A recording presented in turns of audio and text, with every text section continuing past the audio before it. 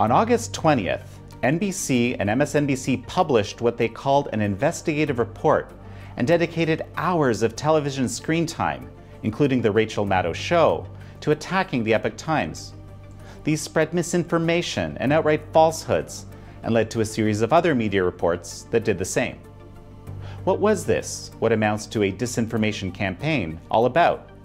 How does it egregiously misrepresent the Epoch Times? How does it play to Chinese Communist Party propaganda talking points about a group that has been severely persecuted by the Chinese regime for the last 20 years?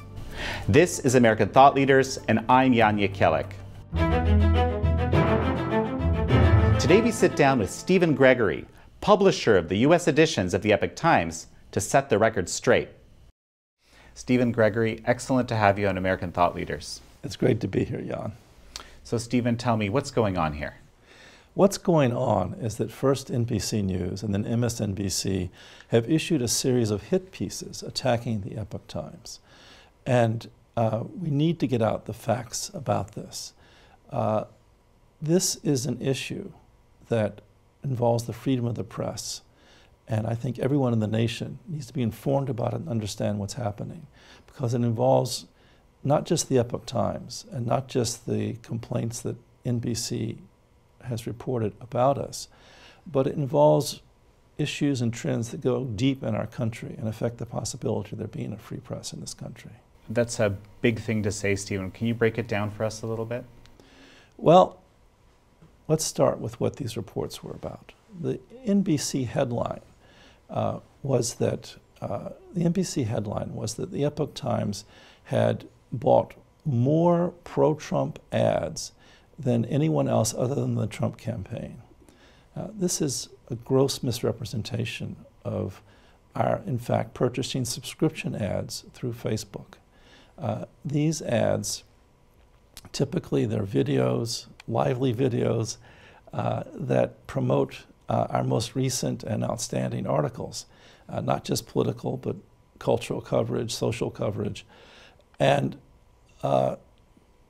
because we have been covering Spygate, the attempt by certain Obama administration officials to undo the Trump presidency, because we've been covering Spygate heavily, of course, we're promoting this.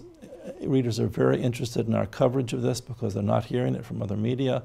And of course, this involves President Trump.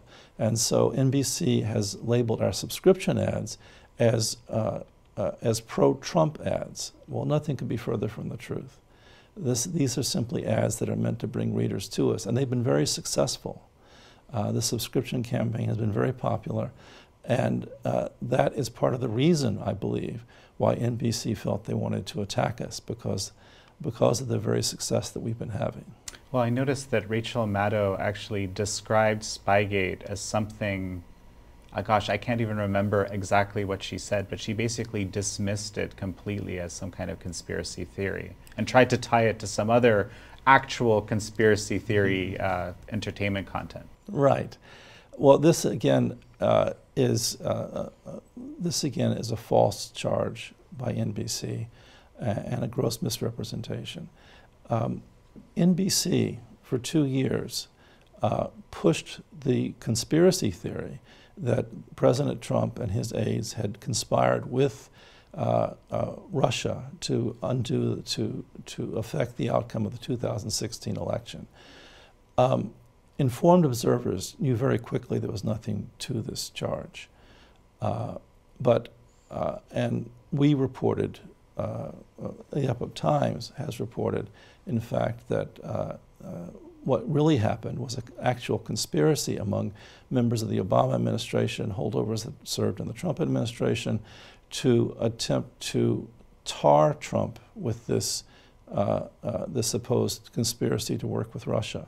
So what Rachel Maddow said about our coverage stands the truth on its head, that we're reporting the facts, they were reporting a made-up conspiracy theory, and they've never acknowledged that they got that story wrong. They've lost a huge number of viewers, because once viewers realized that they've been lied to for 2 years by NBC, they began turning their TVs off, going to other channels, as one might expect. So, yes, Maddow accuses us of being a conspiracy theory. In fact, they're the ones who were airing a conspiracy theory. So, and what do you make of this conflation of the Epoch Times content with other unrelated content and entertainment content? Well, what MSNBC is doing is they're reaching for anything, any tool they can use to try to discredit us. There is a YouTube show called Edge of Wonder. It is produced by two former employees of the Epoch Times, and it is a show about the most far-out conspiracies. It's an entertainment show. It has nothing to do with the Epoch Times. They left our employee. They used New Tang Dynasty Studios to do their programming. New Tang Dynasty is a sister company of the Epoch Times and Epoch Media Group, but we have no responsibility for what Edge of Wonder produces. We have no connection with it. But what Maddow did was go through and report on some of the most outrageous conspiracies that Edge of Wonder had aired, and then wanted to represent that as though that was what the Epoch Times reporting was about. This is propaganda. This is low-level propaganda, and of course the intent, as I said, is simply to discredit the Epoch Times. Stephen, what is the relationship between Falun Gong and the Epoch Times? Our founders, which this is in our About Us, it's in videos we produced, the founders of the Epoch Times were practitioners of Falun Gong. They are practitioners of Falun Gong. And they were moved to found the Epoch Times in order to respond to the persecution of Falun Gong in China and human rights issues in China generally. They wanted to bring to the Chinese people the benefits of a free press. Our founder, John Tong, was at the time doing a postdoc in theoretical physics at Georgia Tech. He had family and friends in China who were being directly affected by the persecution, and he wanted to do something to help. He'd lived in the United States, he'd experienced what it meant to have a free press, and so he wanted to bring a free press to China. And that was the beginning of the Epoch Times. There was a cost to that. The reporters in China, they suffered immediate retribution once they were discovered. We started in the summer of 2000. And initially we had several bureaus in China, bureaus of reporters operating secretly. But perhaps we were too optimistic about the ability to maintain that. In the fall of 2000, when in a matter of a couple of days, all of these bureaus were rolled up, all the reporters were arrested. Several served long prison terms and suffered terribly. I mean, they were very badly mistreated. There were one of our senior editors, a young man of 35. When he was arrested, his son was 3 years old, and in part of his torture, he was hung on a cross for days. And when his son came to visit him 2 years after he had been detained, imprisoned, his hair had turned white, his face was riven with wrinkles. His son took one look at him and screamed and ran away and said, "You're not my father." So this is just one example of the terrible suffering inflicted on these reporters. But at the same time, here in the United States and around the world, the Chinese Communist Party was trying everything they could to shut us down. Advertisers would receive phone calls from the consulate letting them know they shouldn't be advertising with us. Staff members who were Chinese, who had family in China, they would receive threats in China from, the family members in China would receive threats because they had individuals outside who were working for the Epoch Times. We've had a number of instances of newspapers being stolen or destroyed, a long list of things. We testified in 2005 to Congress about this. And so this has been, the incident with NBC News, in my mind, occurs in this context. It's the context of the Chinese Communist Party's attempts to stamp out or to eliminate or restrict, defeat the Epoch Times. I'm not saying that Rachel Maddow or Brandy Zadrozny or Ben Collins, the authors of the NBC reports, sat down with Communist Party officials and said, why don't you go get the Epoch Times? Of course, the Communist Party is much more subtle than that, but they work very hard to affect media in this country. They're constantly working to spread disinformation in this country and to subvert independent media in this country. It so happens that NBC Universal has a multi-billion project going on in Beijing right now. And Comcast, the parent company of NBC, broadcasts China's propaganda TV network, CCTV.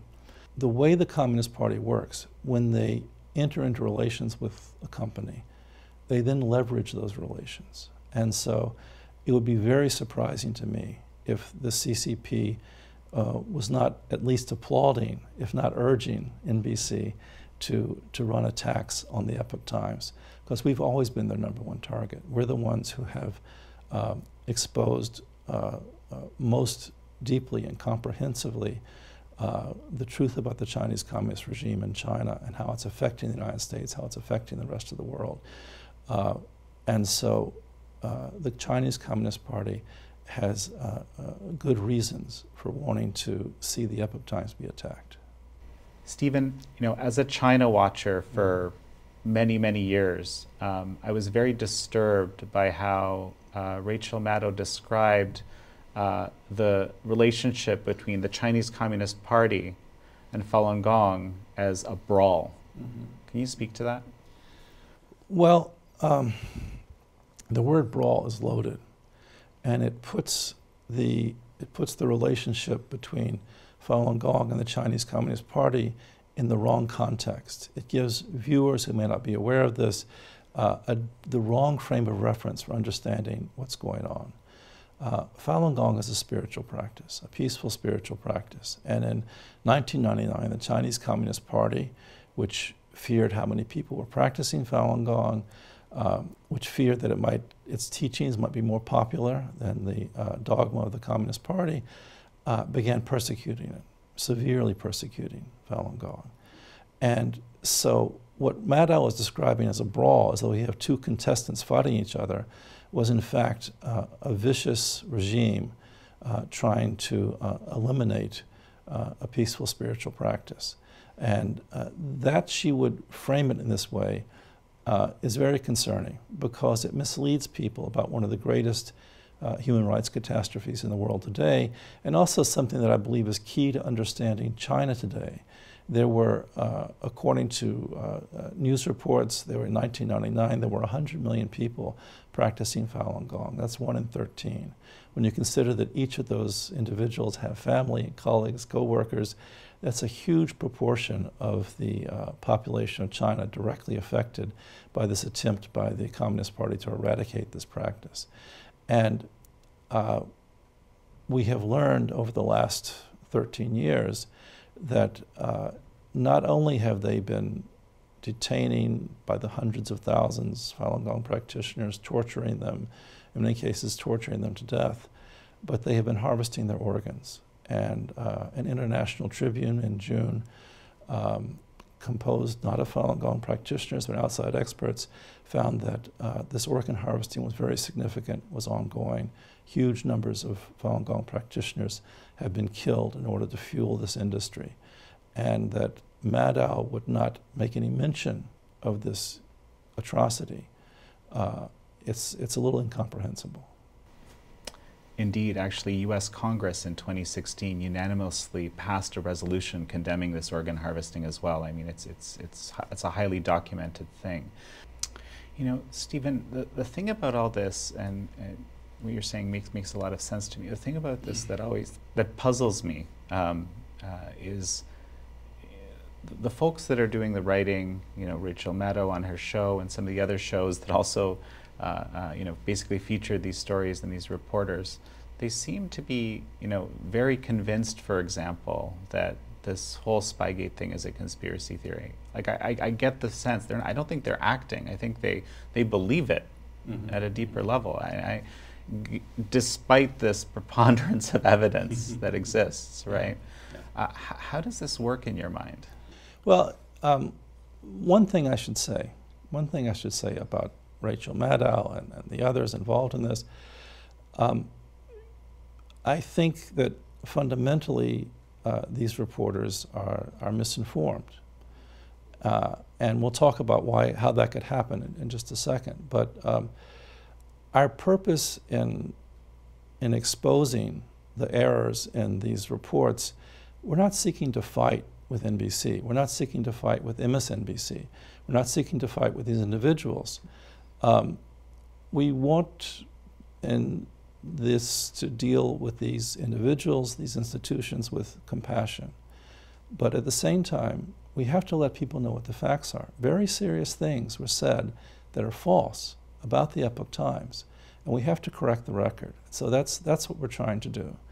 Now, with that as a long preface, you had on American Thought Leader a few weeks ago a very interesting interview with Carrie Sheffield, the founder of a new media, Bold Media. And according to Sheffield, the elite in this country live in a bubble, that they live in the same select zip codes, they go to the same schools, and they have lost connection with the vast swath of middle America. This is what Charles Murray, in a wonderful book, Coming Apart, laid out in book length, that we have an insulated elite now like we've never had before. It has a class consciousness, and these individuals of this group tend to think alike. They tend to have the same views about everything, and they tend to be insulated from what the rest of the country is thinking and feeling.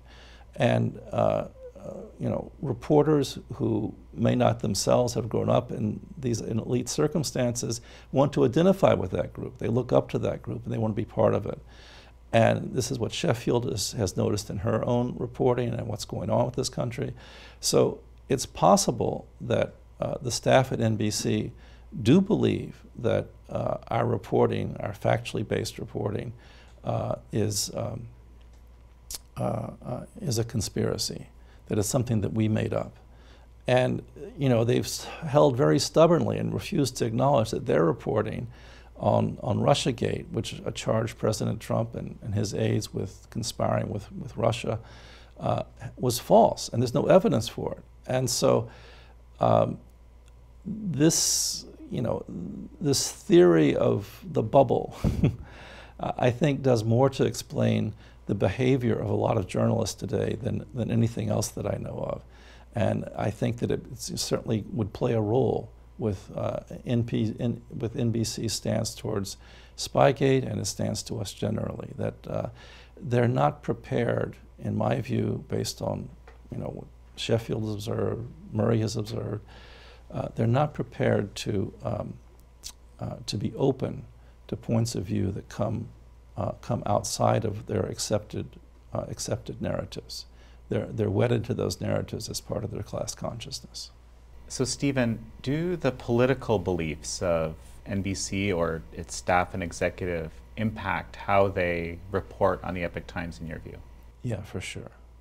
And there have been several studies done of NBC's content since Trump was elected, and they have consistently shown that over 90% of their articles are negative on President Donald Trump. Over 90%. I mean, this is not an accident. This is a very firm point of view that they have been reporting consistently, that they're opposed to President Trump. Sheffield says that the mainstream media are in collusion with the Democratic Party, that the real collusion story is of an outlet like NBC with the Democratic Party advancing the Democratic Party agenda rather than the supposed collusion of Trump with Russia, that the real collusion, what has been going on now for some time, is a wedding between the Democratic Party and the mainstream media. Mark Levin, in a wonderful book, On Freedom of the Press, lays this out in book length and explains the roots of this, how it differs from the tradition of American journalism, and how this is a threat to the possibility of our having a free republic. And Levin points to progressivism, which is the ideology which lies behind the Democratic Party, as being the soul, as it were, of the Democratic Party and of the media that are working with the Democratic Party.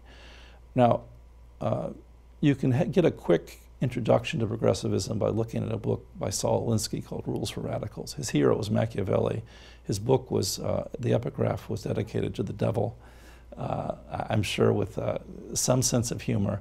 But Machiavelli was interested in using truth as a weapon. He was interested in what he called the effective truth of the matter. And Alinsky has, very clearly lays out that a progressive only uses words and arguments and narratives in order to seize power. They have no fidelity to the truth. Now, I'm not charging these NBC journalists with being these soulless zealots who have, no sense of right or wrong, or only want power. But I do believe that Levin has an important point, that this ideology, which points politicians and journalists, scholars, to believing in the rightness of their goals, so much so that they can say whatever is needed in order to reach those goals, that this does have an effect on how the media think, how they cover President Trump. And when the Epoch Times comes along and reports honestly on President Trump, reports the facts about his administration, about its successes, it's the tremendous economy that it's achieved, why the appointment of constitutionally minded judges is an important corrective to a system that was losing the ability to uphold law and order, about the reasons behind Trump's policies on the border, not a caricature of those policies, which the media have often carried, but the actual problems that we're dealing with as a country with an open border, an open southern border. When we report about these issues factually, we are a great threat to NBC and others who've bought into the counter narratives, which want to hold Trump, which want to treat Trump as though he's some kind of criminal, frankly. So this is, in talking in broad strokes like this, this is a complicated issue, the connection between ideology and what appears on NBC News every day. But I do think that the progressive ideology influences, and not in a good way, what NBC produces, and it has led them to want to attack us. So what does the Epoch Times then stand for, Stephen? Tell us. Well, the Epoch Times seeks to restore traditional journalism. It seeks to restore honest journalism. Our motto is truth and tradition. We want to provide readers with with honest, truthful reporting about the important events of the day, and we do so from the perspective of our healthy traditions. That, we believe, for instance, that the founding fathers of this country gave the world a great gift in the Declaration of Independence and the Constitution, the governing system that they set up. And we at the Epoch Times support that and want to protect that. We believe in personal responsibility. We believe in the importance of family. And so in our writings, in our reporting, we're trying to bring out the traditional elements in society that help make us, that can lead us to have a healthy country and a healthy nation. Now, what I would say about the attack by NBC on the Epoch Times,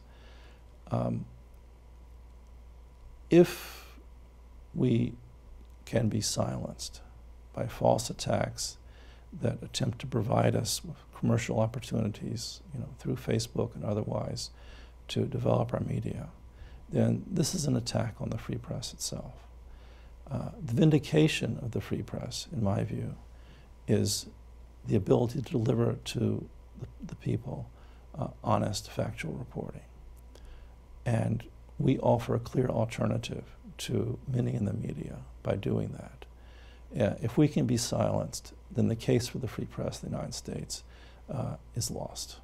I would call upon everyone to, first of all, contact NBC and ask them to correct the record, to correct the many misrepresentations and falsehoods they broadcast about us, slandered us.